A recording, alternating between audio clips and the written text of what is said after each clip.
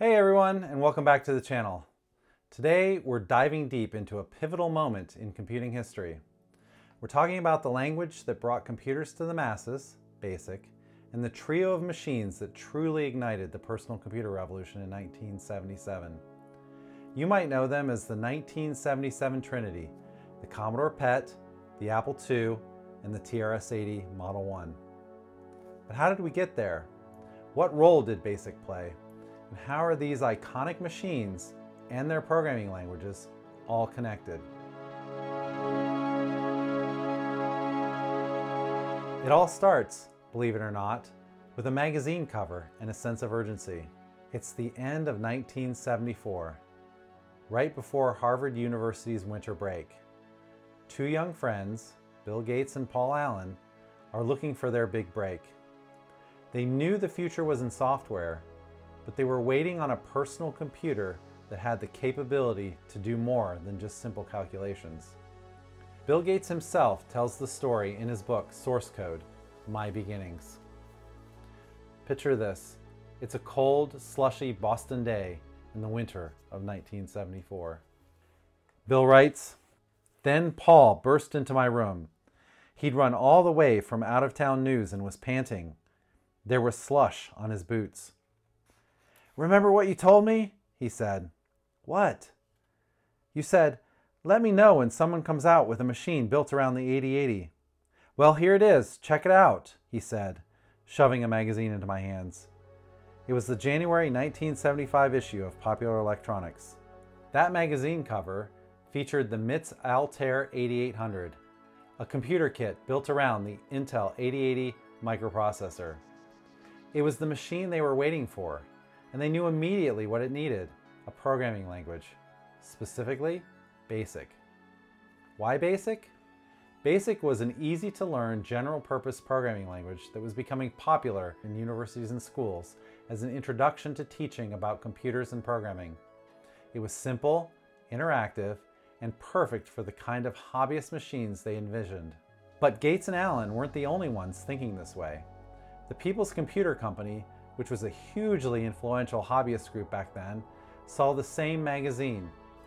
Their January 1975 newsletter noted that, for the Altair, high-level languages are being considered, with BASIC at the top of the list. And things were moving fast. The very next PCC newsletter issue, in March of 1975, kicked off a series called Build Your Own BASIC. They weren't just talking about it, they were showing people how to make BASIC for machines using the Intel 8008 and 8080 chips.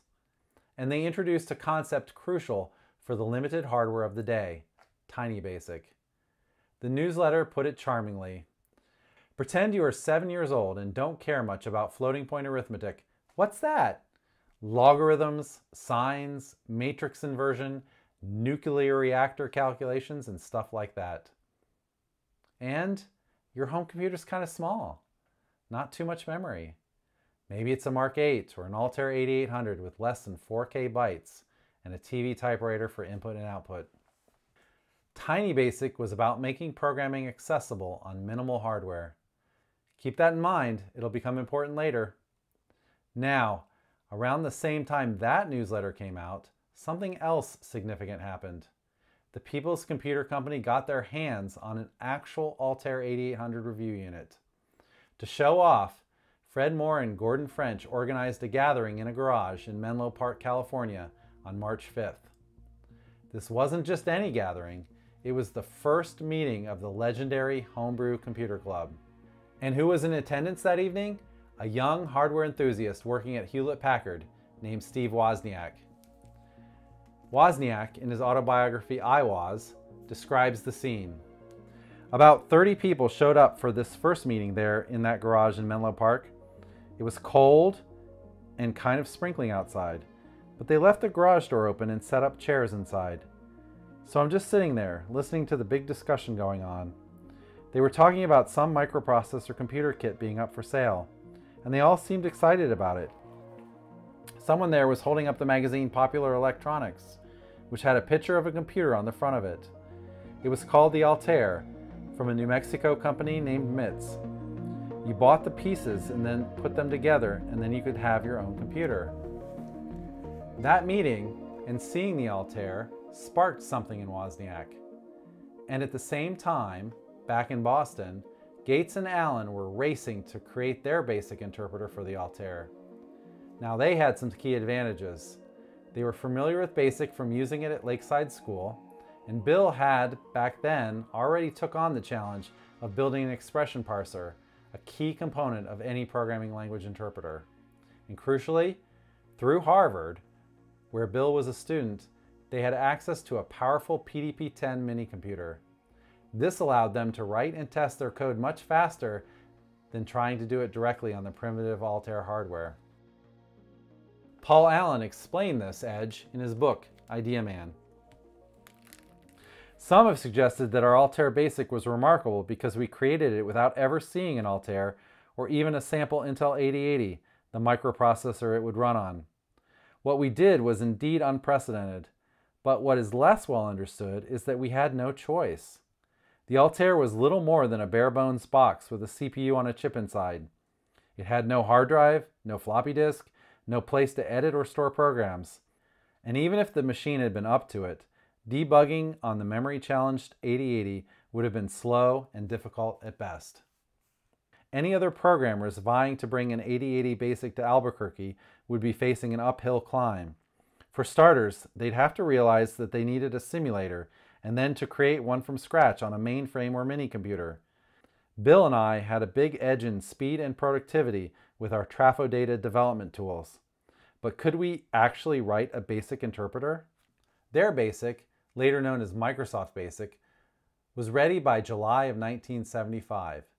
It was the first high-level language available for the Altair, and it was a game changer. Suddenly, the Altair wasn't just a box of blinking lights and toggle switches. It was a programmable computer. So, the Altair 8800 and Microsoft BASIC provided the initial spark for the home computer revolution. But a spark needs fuel to become a fire. That fuel arrived 2 years later in 1977 with the release of 3 machines that took the idea of a personal computer and made it a reality for a much wider audience. This is the 1977 Trinity, the Commodore PET, the Apple II, and the TRS-80 Model 1.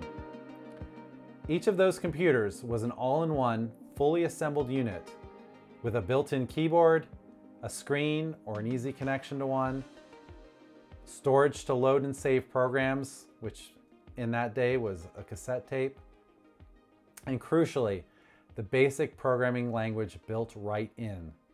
No more complex assembly language or loading from paper tape for half an hour. And interestingly, each initially launched with a different flavor of BASIC, though their roots all trace back to that 1975 spark. So let's look at the first of the Trinity, released in January of 1977, the Commodore PET. Commodore, led by the formidable Jack Tramiel, needed a BASIC for their new machine. So they went straight to the source, Bill Gates and his fledgling company, now called Microsoft. Bill Gates and Microsoft were busy porting their BASIC to every new machine they could find. Ohio Scientific, Billings, Krememco, Insight. People don't remember these names, but like the start of any industry, there was just a flourishing of lots and lots of companies, 90% of which went out of business. But we got to do the BASIC for all those machines. And so it was a very exciting time period where I was kind of traveling and doing the business stuff as well as writing a lot of code. And the code had to be very small and precise in those days. You know, it wasn't like you could waste any memory at all. So it had a certain beauty that you know, we were doing the best small software. For Commodore, Gates wanted a royalty deal, a payment for every PET sold. But Tramiel was famously tough. He insisted on a one-time flat fee to license Microsoft BASIC, with the condition that Commodore couldn't make major changes. Gates wasn't happy, but needed the deal. As the story goes, when Gates pushed for royalties, Trammell quipped, "I'm already married." So, the PET shipped with a version of Microsoft BASIC, giving it a language compatible with the one on the Altair and on a number of other machines of the time, and one with powerful floating point math capabilities right out of the gate. Now, remember Steve Wozniak at that first Homebrew Computer Club meeting in March of 1975? Seeing the Altair, he was inspired to build his own computer based around the less expensive 6800 and then the even cheaper but mostly compatible 6502. This computer eventually became the Apple I. The Apple I initially sold as a kit computer, but after seeing BASIC running on the Altair, he knew his computer also needed BASIC to be truly useful, especially with books like 101 Basic Computer Games becoming popular. As Woz recounts in iWoz, "The computer I built didn't have a language yet. Back then, in 1975, a young guy named Bill Gates was starting to get a little bit of fame in our circles for writing a BASIC interpreter for the Altair. Our club had a copy of it on paper tape, which could be read in with a teletype, taking about 30 minutes to complete. Also, at around the same time, a book called 101 Basic Computer Games came out. I could sniff the air. That's why I decided BASIC would be the right language to write for the Apple I and its 6502 microprocessor. And I found out none existed for the 6502. That meant if I wrote a BASIC program for it, mine could be the first, and I might even get famous for it. People would say, 'Oh, Steve Wozniak, he did the BASIC for the 6502. So, Steve Wozniak, the hardware guy, taught himself BASIC internals and wrote his own interpreter from scratch for the 6502 processor used in the Apple I. It was an impressive feat. To save time and memory, he made a crucial design choice. Again, in iWoz, "It took me about 4 months to come up with the core of my BASIC interpreter. I ended up leaving out the ability to type in decimal numbers, called floating point arithmetic, and instead handled everything with integers, that is, whole numbers. That saved me about a month of work, I figured. I decided that for games and computer simulations, the two main things I was writing the BASIC for, I would just get by with integers. Many of the key programs in my life, including those back in Colorado, used only integers. So I designed my BASIC to only work with numbers from minus 32,768 to positive 32,787. The Apple I sold so well that Steve Wozniak and Steve Jobs got to work designing and building a personal computer that would be easier to use and more complete, including having a case and a built-in keyboard. That computer became the second computer of the 1977 Trinity, the Apple II. And the Apple II used the same integer BASIC that Wozniak had programmed for the Apple I, though this time it was built into the ROMs when the Apple II launched in June of 1977. It was fast and efficient for games and simple programs, perfectly matching Woz's initial goals. But unlike the PET, the Apple II didn't start with Microsoft BASIC. The third member of the Trinity, released shortly after the Apple II in August of 1977, was the Tandy Radio Shack TRS-80 Model 1. Tandy Corporation owned Radio Shack, a massive chain of electronics stores popular across the US. They saw the potential of personal computers and they wanted in. They hired a bright engineer named Steve Leininger to lead the project. Leininger had come from National Semiconductor, where he'd worked with their 8-bit SCMP processor that competed with the 8080 and 6502. Like Wozniak, Leininger was also a Homebrew Computer Club member and a reader of the People's Computer Company newsletters. Remember the Tiny BASIC from People's Computer Company newsletter? It had really taken off. Its small size and simplicity made it ideal for hobbyists. The concept became so popular it spawned its own publication, spun off from the original PCC newsletter. It was initially called Dr. Dobb's Journal of Tiny BASIC, Calisthenics, and Orthodontia, running light without overbite. It was a humorous call out to Tiny BASIC, which was why it was initially created. Dr. Dobb's eventually became the place for sharing code and programming techniques, starting with tiny basic implementations. Steve Leininger, while at National Semiconductor, had even co-written a tiny basic for the SCMP chip and published the source code in Dr. Dobb's in late 1976. This was the November-December 1976 issue of Dr. Dobb's. NIBL came into this world as an interpreter for Tiny Basic, as originally described in the first issue of Dr. Dobb's journal. That program was written by Steve Leininger, who subsequently left before the program was ever assembled or executed. He left to go to Tandy.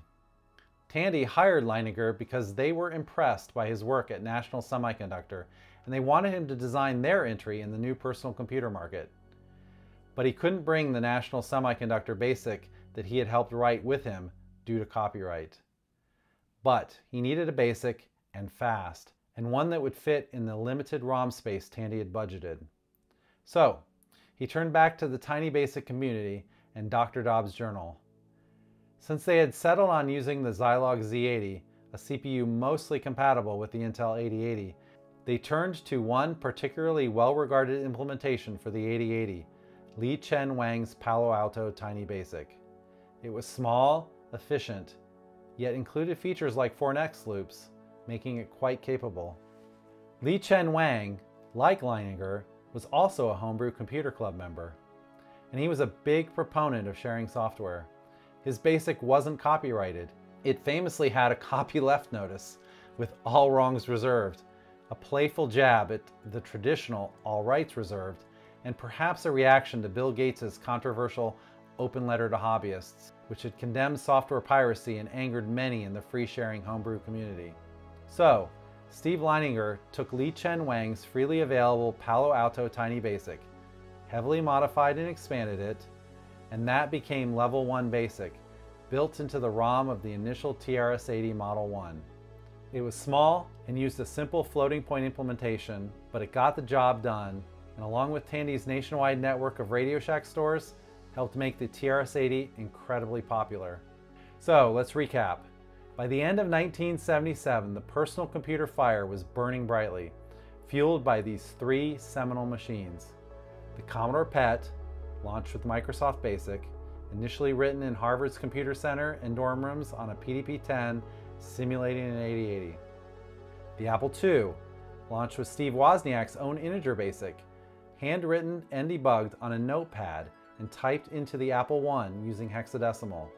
And the TRS-80 Model 1, launched with Steve Leininger's heavily modified version of Li Chen Wang's Tiny Basic, originally published in Dr. Dobb's.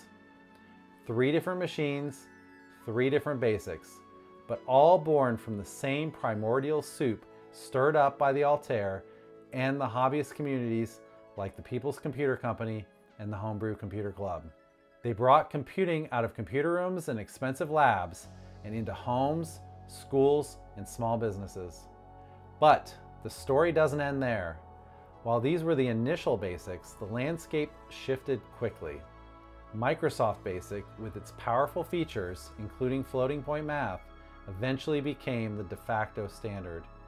And within just 2 years, both the Apple II's integer BASIC and the TRS-80's Level 1 BASIC would largely be replaced by, you guessed it, versions of Microsoft BASIC. How did Microsoft manage to dominate the BASIC market? Why did Apple and Tandy eventually adopt their competitor's version of the BASIC language?